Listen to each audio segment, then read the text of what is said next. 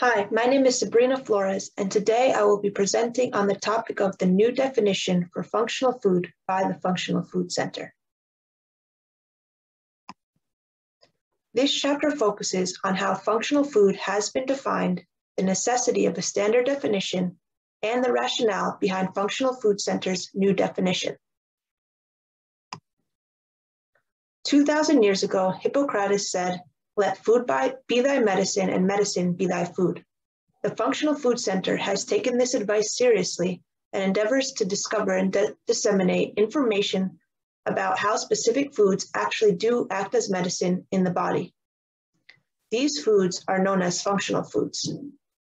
The tools needed to discover and develop these food products come from food science, nutrition, and medicine.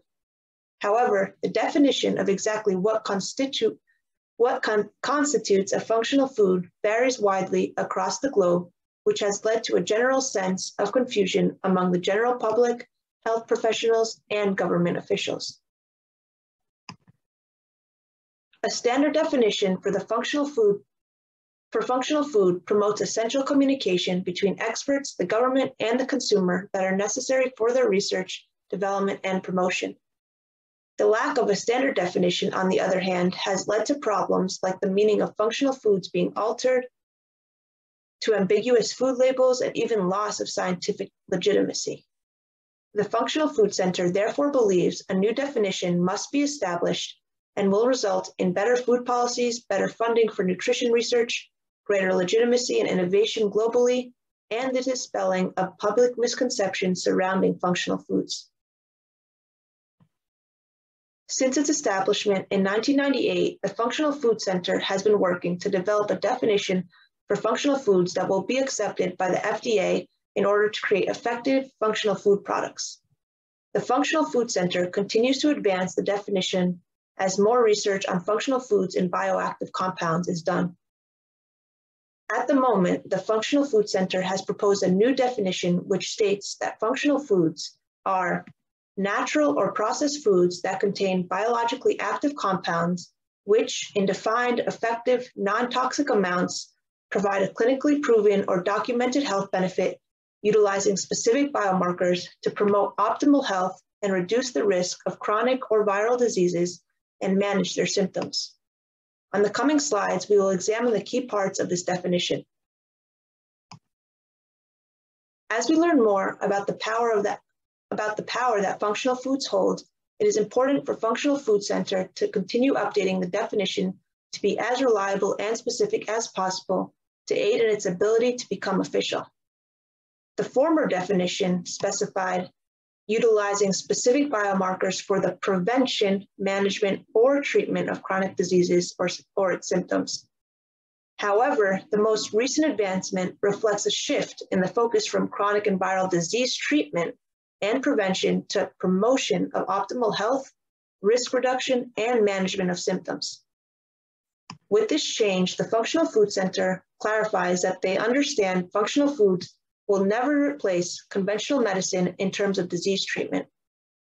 Rather, there will always be an intersection of the two in order to generate the best outcomes for diseased individuals' health.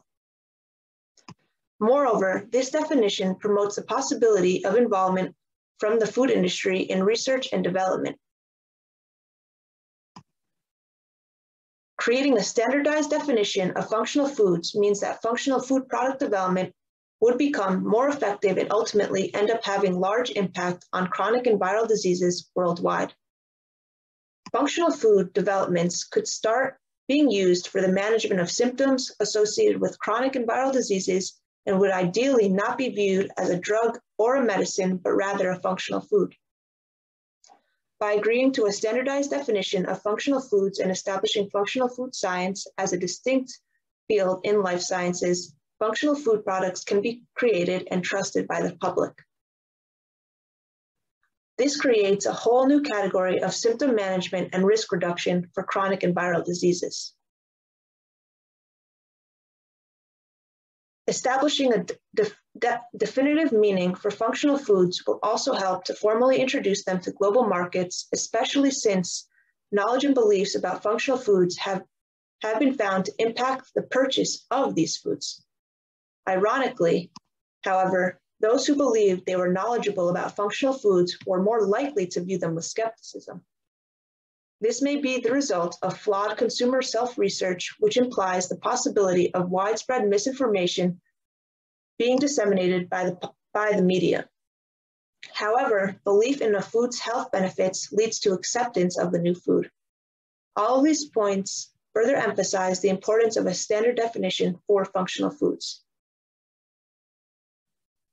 In order to understand the uniqueness of the functional food definition, some of the terms in the definition should be further explained. Food in this definition refers to components of a normal diet for optimized nutrition. Examples of the definition include oranges or bran flakes, but not pills or capsules.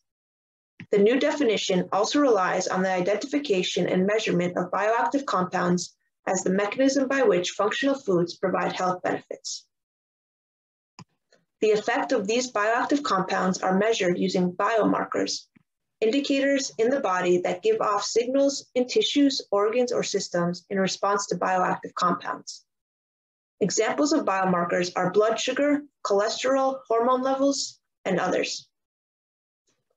Measuring the bioactive compound effects on biomarkers determines the compound's health benefits, the mechanism of action that causes these benefits, and also reveals the compound's activity in the body, which can take place on multiple levels. Now, we will move on to discuss the steps necessary to bring functional foods to market. A unified definition allows for a step-by-step process to be developed in which potential functional foods are researched, strict trials are presented showing efficacy and safety, and functional food products are officially established to be marketed to the public. The Functional Food Center has developed its own 14-step cycle to show this progression from research to production. Here's a chart depicting and summarizing those steps. We will dive into the details of each step in the remainder of the presentation. First, the goal of the functional food product must be established. Specifically, the data of recent or past studies using history, ethnobotany, anthropology, archaeology, and other fields that may give us insight into potential applications of functional foods must be explored. The goal needs to be specific, such as, for example, alleviating certain symptoms or restoring balance to diseased or imbalanced areas of the mind, brain, and body. After establishing a specific goal, literature reviews must be conducted to determine the relevant bioactive compound that effectuates the goal. With respect to functional foods, the Functional Food Center states that bioactive compounds or secondary metabolites are molecules in food, usually in small amounts, that act synergistically to benefit health.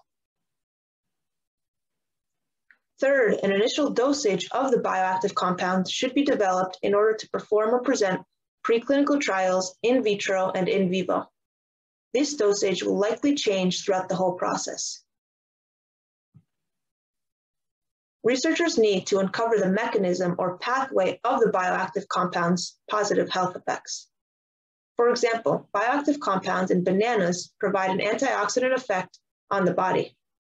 The specific mechanism is that these compounds work to delay or prevent the oxidation or free radical formation of cells. One of the most important steps is finding the biomarkers associated with the mechanism or pathway. The biomarker is important because it allows researchers or scientists to quantify data that can be tested and measured. Without these biomarkers, we cannot use the scientific method to determine if there are significant results, and we cannot provide the most efficacious product to the public. An example of the measurable biomarkers can be seen in health benefits of the cacao bean. Cacao beans are technically not beans or legumes, but rather the seeds of the fruit of the Theobroma cacao tree. This superfruit has been shown to lower cholesterol levels, reduce resistance to insulin, and improve insulin sensitivity in healthy, obese, and insulin-resistant individuals. Sometimes, when choosing a food vehicle to administer the bioactive compounds, researchers and scientists alter existing products such as adding or enriching them with vitamins, minerals, or other food products. There are a few different reasons for this, such as making a product more nutritious, making them more desirable for consumers, or even for environmental and economic benefits. One study, for example, conducted how adding pumpkin pulp to wheat bread could bring about these benefits. The pulp provided the bread with potentially bioaccessible phenolics, especially with peptides. Furthermore, the pulp significantly enriched the bread with potentially bioaccessible angiotensin-converting enzyme inhibitors. In the development of a functional food product, proper preclinical trials should be conducted or presented through research. An example of this comes from Serum and colleagues who tested the effects of 6 different berry extracts: blackberry, black raspberry, blueberry, cranberry, red raspberry, and strawberry, and their ability to inhibit the growth of human oral, breast, colon, and prostate tumor cells and induce apoptosis in vitro. This study gives credence to furthering the research in vivo with animals to test for the same positive effects. Once preclinical trials reveal promising or significant results, clinical human trials can be carried out. Chen and colleagues in 2012 demonstrated a proper human clinical trial with their research on how freeze-dried strawberry powder significantly reduced the risk of esophageal cancer in high-risk populations.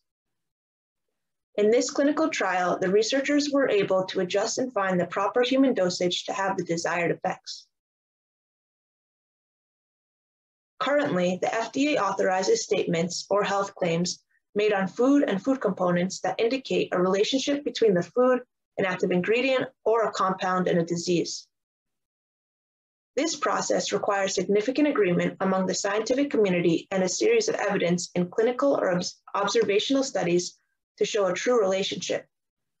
The Functional Food Center emphasizes, however, the importance and the need of a bioactive compound on the label. This is fundamental in the entire process of establishing a functional food product. Marketing is also an important step and one that may be carried out by a separate team. Just as research is imperative in the preclinical and clinical trials, it is also important for the marketing process. There needs to be a balanced strike between educating the public of potential health benefits as well as showcasing a product worth purchasing by a variety of populations. After marketing, epidemiological studies need to be conducted to determine the functional food product's efficacy, dosage, and safety in an uncontrolled, non-laboratory environment. This step is crucial and will help build trust for the public. For example, olive oil has been regarded as a healthy fat and cooking oil consumed largely in the Mediterranean diet. A large review articles investigated the numerous epidemiological studies surrounding the health benefits of olive oil consumption.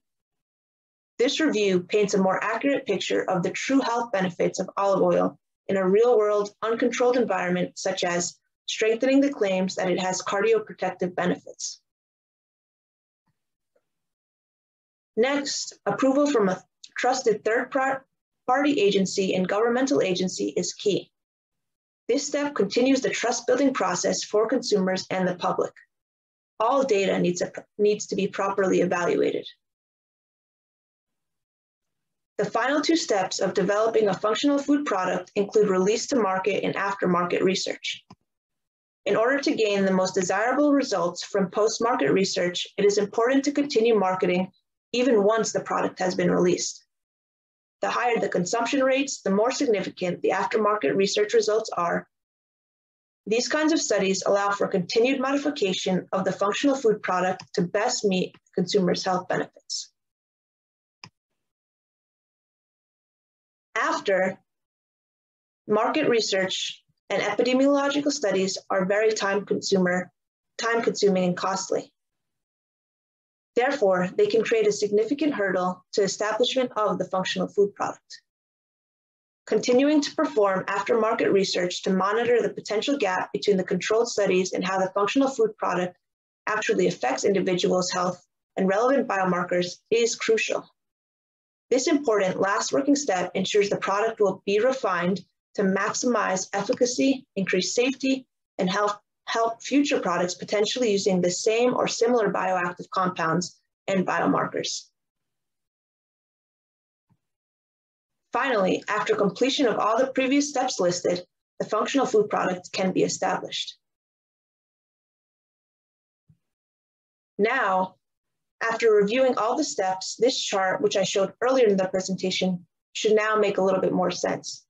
There are many critical steps that the Functional Food Center has prioritized in the development of functional food products and bringing them to market. In conclusion, there are a few important pointers to take away from this presentation. First, a standardized definition for functional food is needed to help regulate policy, legitimize and promote research, and educate the public.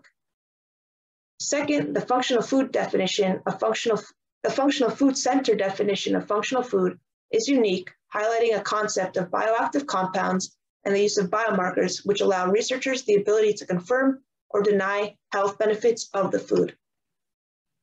Lastly, FOSHU in Japan can be used as a model for government regulation.